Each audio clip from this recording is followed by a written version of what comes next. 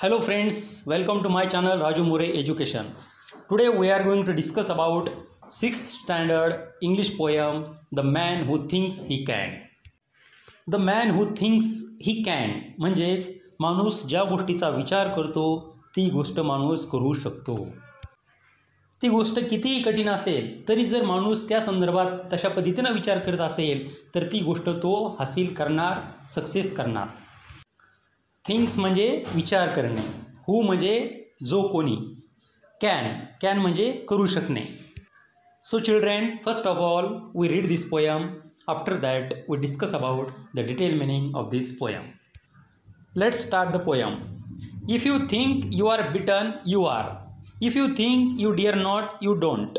If you like to win but you think you can't it is almost certain you ओंट. If you think you will lose you R lost. For out of the world we find, success begins with a fellow's will. It's all in the state of mind. If you think you are outclassed, you are. You have got to think high to rise. You have got to be sure of yourself before you can ever win a prize. Life's battles don't always go to the stronger or faster man. But sooner or later the man who wins is the man who thinks he can. Now we discuss about the detailed meaning of this poem. The man who thinks he can. माणूस जशा प्रकारचा विचार करतो तसं कार्य तो करू शकतो. माणसाचे स्वतःचे विचार पॉझिटिव्ह आणि सकारात्मक असतील तर तो कोणतंही कार्य पार पाडू शकतो, यशस्वी करू शकतो. If you think you R bitten you R. जर तुम्ही विचार करत असाल की तुम्ही पराभूत होणार, तुम्ही फेल होणार, तर निश्चितच तुम्ही पराभूत होणार, कारण तुमचं जिंकणं आणि हरणं हे तुमच्या विचारावर अवलंबून असतं. If you think you dear not you don't. If you like to win but you think you can't it is almost certain you won't. जर तुम्ही असा विचार करत असाल की हे आव्हान मी स्वीकारू शकणार नाही तर निश्चितच तुम्हाला ते आव्हान पेलणार नाही. डेअर म्हणजे आव्हान किंवा हिम्मत, बिटन म्हणजे पराभूत. If you like to win but you think you can't it is almost certain you ओंट. तुमची जिंकण्याची इच्छा आहे परंतु तुम्ही विचार करत आहात की मी जिंकणार नाही, तर नक्कीच तुम्ही जिंकणार नाही. लाईक म्हणजे आवडणे, विन म्हणजे जिंकणे, ऑलमोस्ट म्हणजे जास्तीत जास्त, ऑलमोस्ट म्हणजे जवळजवळ, सर्टन म्हणजे नक्की, ओंट म्हणजे नाही. ओंट हा विल नॉटचा शॉर्ट फॉर्म आहे. विल नॉट म्हणजे होणार नाही. सर्टन म्हणजे नक्की. If you think you will lose you R lost. तुम्ही जर विचार करत असाल की तुमची हार होईल तर तुम्ही निश्चितच हरणार. Because it is depends on your thinking. What you think that will happen. Loose म्हणजे हरणे, लॉस्ट म्हणजे हरला.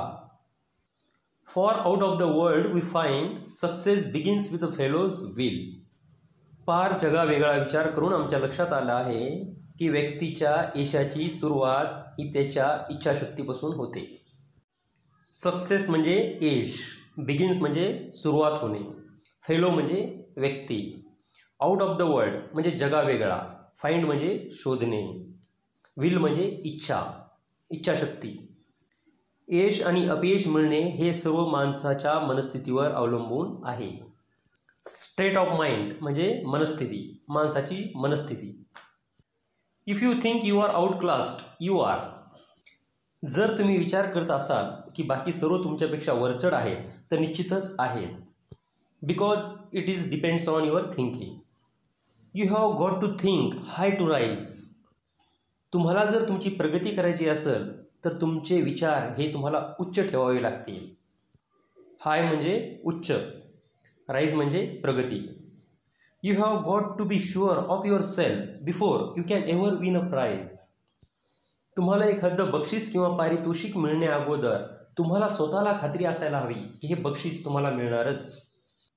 शुअर म्हणजे खात्री, बिफोर म्हणजे पूर्वी, विन म्हणजे जिंकणे, प्राइज म्हणजे बक्षीस. Life's battles don't always go to the stronger or faster man, but sooner or later the man who wins is the man who thinks he can. जीवनाचे युद्ध फक्त ताकदवर आणि गतिशील पुरुषच जिंकू शकत नाही, तर असा व्यक्ती जिंकू शकतो जो असा विचार करतो की तो जिंकणारच. बॅटल म्हणजे युद्ध, लाईफ म्हणजे जीवन, ऑलवेज म्हणजे नेहमी, स्ट्रॉंगर म्हणजे शक्तिशाली, फास्टर म्हणजे गतिशील, बट म्हणजे परंतु. The poet of this poem is Walter D विंटल. तर मित्रांनो, आपण या पोएममधून काय शिकलो? आपण या पोएममधून हे शिकलो की आपलं जिंकणं किंवा हारणं हे आपल्या विचारावर अवलंबून आहे. आपण त्या कार्याच्या संदर्भात कसा विचार करतो याच्यावर अवलंबून आहे. त्यामुळे आपण नेहमी प्रत्येक कार्याच्या संदर्भात सकारात्मक विचार करायला पाहिजे की हे कार्य मी यशस्वीपणे पार पाडणारच. We learn from this poem is our success or failure is totally depends on our thinking. So we should always think positive about every work or every program. Now come to the exercise. Answer the questions orally. Orally म्हणजे बोलणे. Answer the questions orally म्हणजे फक्त उत्तरं तुम्हाला बोलायची आहेत, लिहायची नाहीत. You have to only say the answers, not to write. Question A. When are you bitten? The answer is when you think you are bitten. Question B. When are you afraid of doing something?